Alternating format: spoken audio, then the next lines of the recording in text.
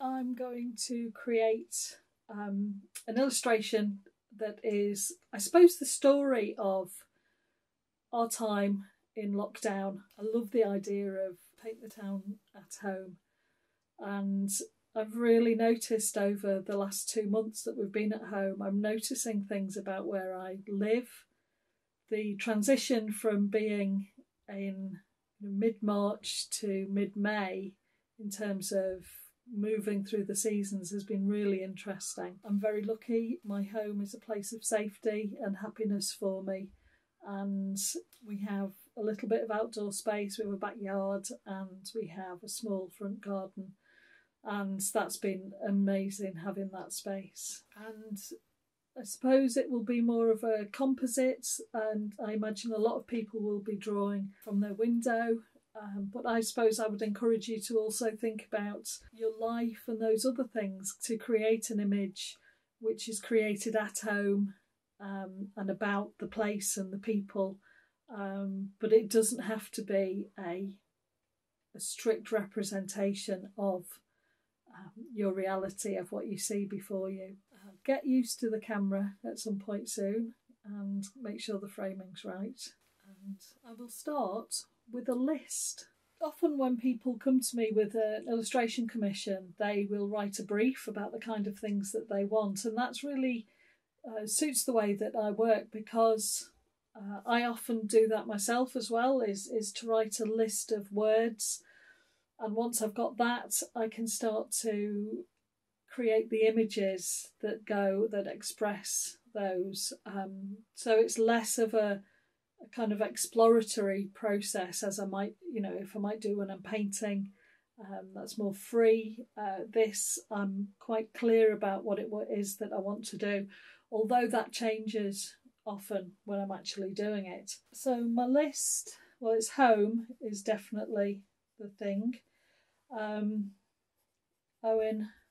and Sid, so that's himself and the cat, and yeah, we've spent a lot of time together. The seasons changing, the garden, the yard has been absolutely so important to me over the last couple of months. Quite often, because of everything else, I wouldn't even get to go out there until around now. I'd always mean to, because we've got a north-facing yard. I need to go out there and hose it down and paint it and everything, but it's just always miserable. So I did it really early this year. So change of the seasons, and I think I see that through plants, particularly the hostas and the ferns, which I love. Routine. We've both been at home, and Owen's studying, he's doing a degree, and I've often been up here drawing, and we meet every day on the front bench in the sunshine to have our lunch. So lunch on the bench. There's been a lot of TV. Really good. So good that there's so much TV. The cat, I'll put him in again because he is a constant. The landscape where we live. Out of here, I'm up in the attic. My company name is Cath in the Attic, which is sometimes a pain. Sometimes I wish I'd been like Cath in the grand-sized middle bedroom, but it's a bit late for that. Out of the front we have St Silas Church, and then I can also see Darwen Tower. So there's a wider landscape, which has been really nice to be able to see the distance as well as the near, because everything feels very close lately. What else? Oh, shopping. That's the only time I've been out. So I really noticed how beautiful fruit and veg are, because we had to wash every piece. So I was actually handling every piece of fruit and veg that came in and giving it a good wash, and absolutely beautiful. So I've got some photos of that. Porridge, loads of porridge, probably 60 odd bowls of porridge. I'll keep thinking.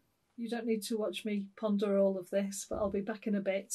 So other things like Zoom, talking to family, missing family, hanging the washing out. I'm not very domesticated, so actually it's been really novel for me I made soup.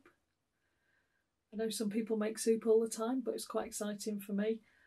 Hanging the image of the washing hanging out. Yeah, that's about it. Things will come to me. I have a basic starting point, and I think what I've decided is that the image of the two of us having our lunch together every day on when it's been nice on the bench at the front will be the centre of the illustration I create, and then I think with all sorts of other things around it as well.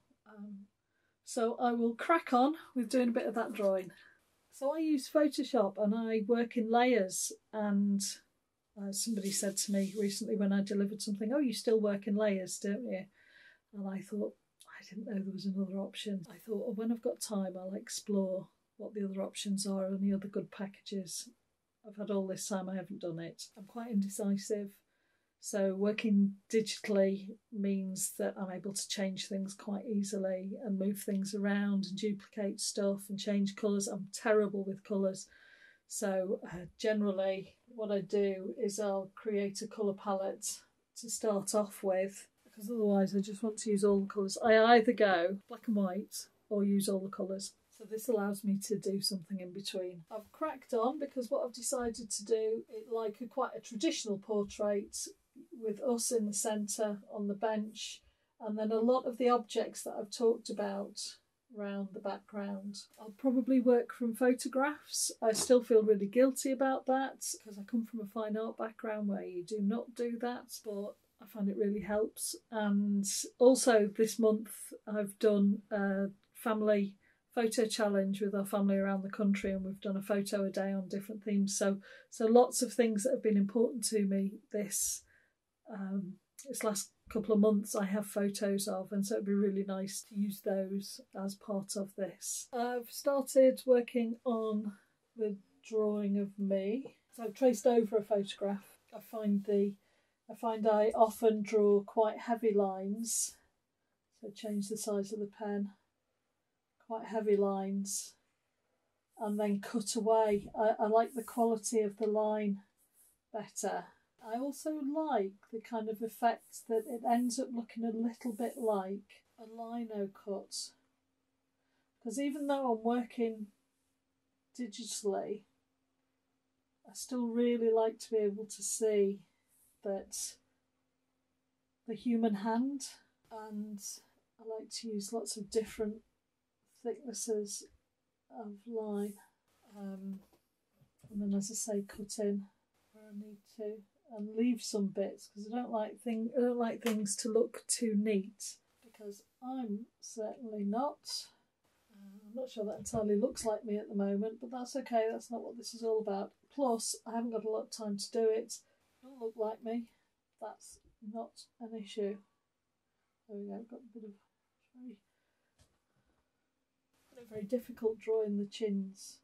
Can I get them looking quite right?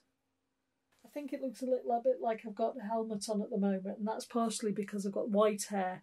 And what will happen is when I've laid it over another colour, then I'll be able to take some of that line away that defines the edge, and it will be it'll stand out. I've been carrying on working on this portrait of Owen and myself. There we go.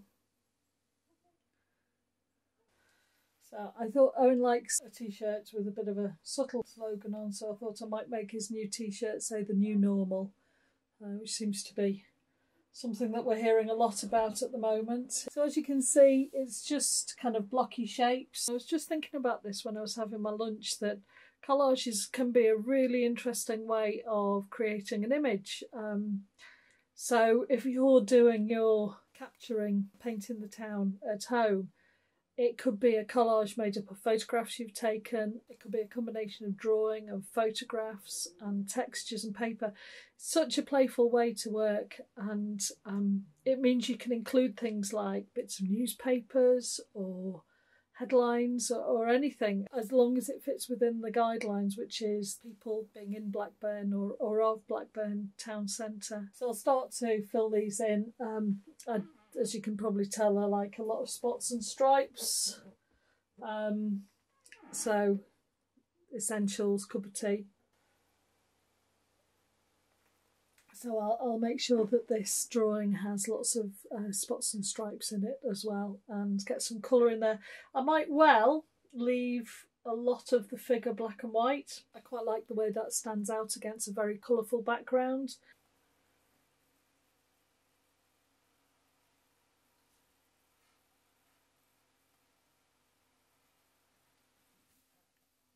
I've spent some time working on the picture of me and him. Yeah, I'm enjoying it so far. Let me just pull this in.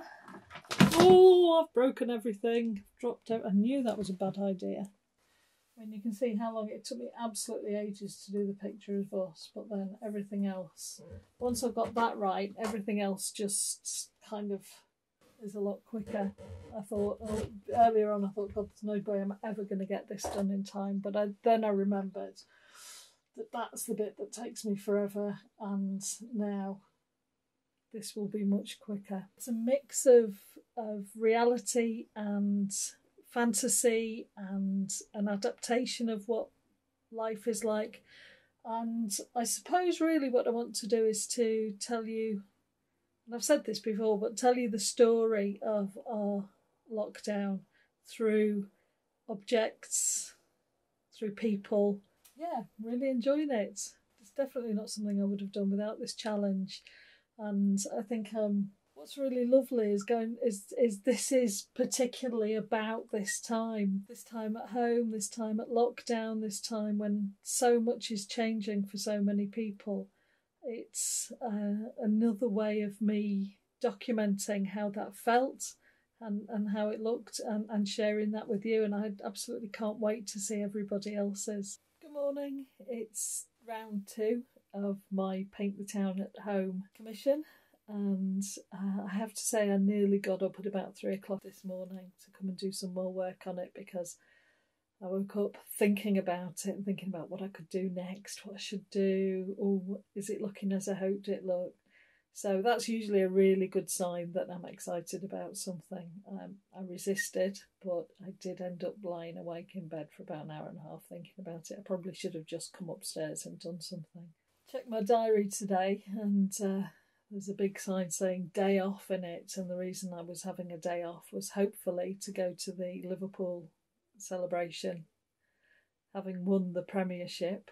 So I would have been, what time is it? I would have been on my way there with my dad now. So I have to have some reference to it in there. I was going to put a scarf on myself, but I don't think I will. I'm wondering whether to do the T-shirts that Mo Salah wore last year, the Never Give Up T-shirt hanging on the washing line. I have one of those. I've got the essentials, flask of tea, snacks, cat's asleep over there, and I have podcasts to listen to. Do you remember how I said that it was going to move really quickly now because I've got this middle panel sorted and I was really happy? Well, next time I say something like that, don't listen to me, because that was absolute nonsense.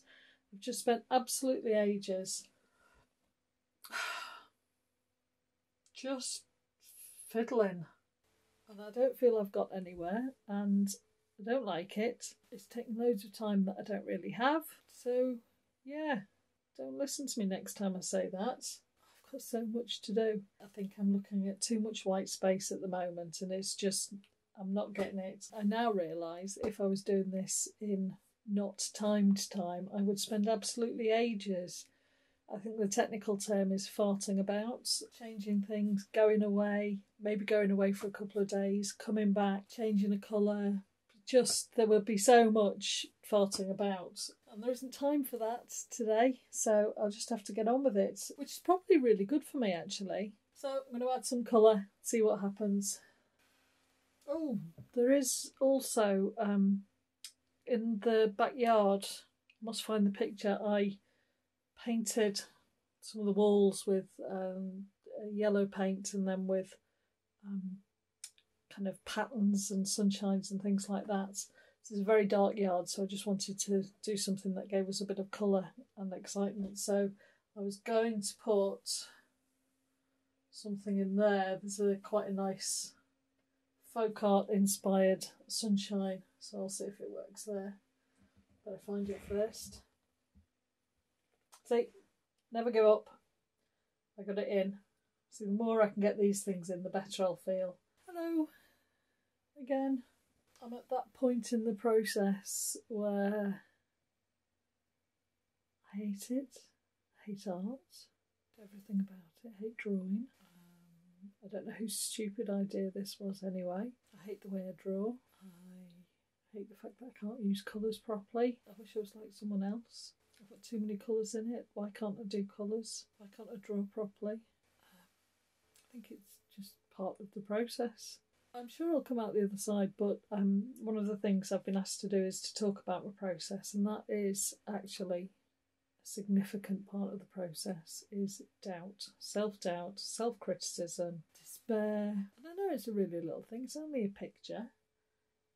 Everything else that's going on. But I think it's time for a swig from my flask of tea. And it is tea, honest. Feeling a bit better about it now. I've tied the washing line to my toe, which made me smile. And as soon as that happened, suddenly everything else started to make a bit more sense.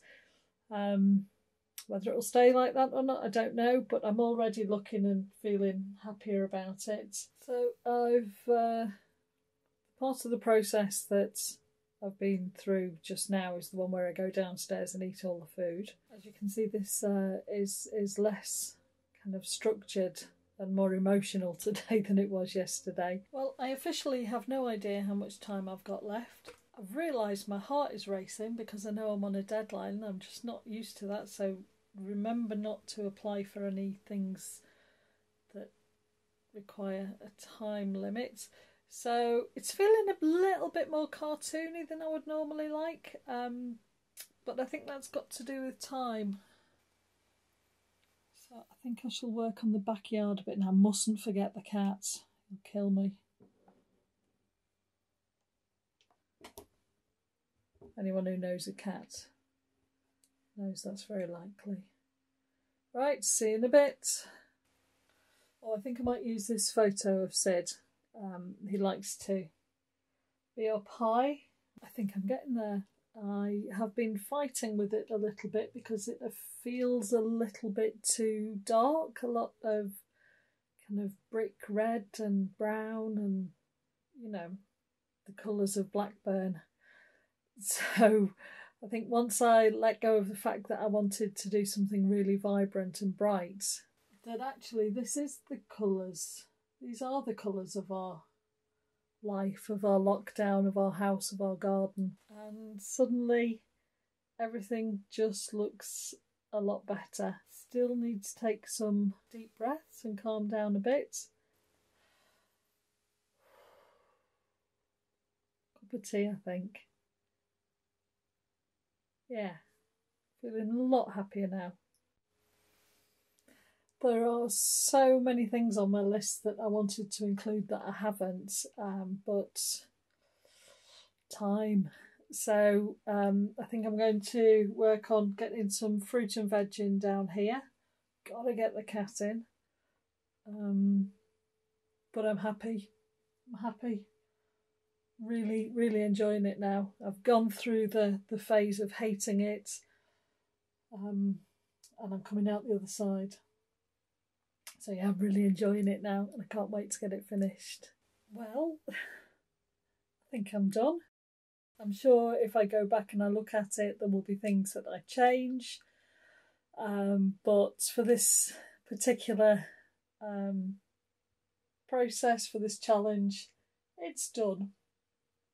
I didn't manage to put everything in that I wanted to, and I was definitely far too ambitious. Yeah. I started off too complex, but it's been really good, and it's helped me think about our lockdown period in a different way.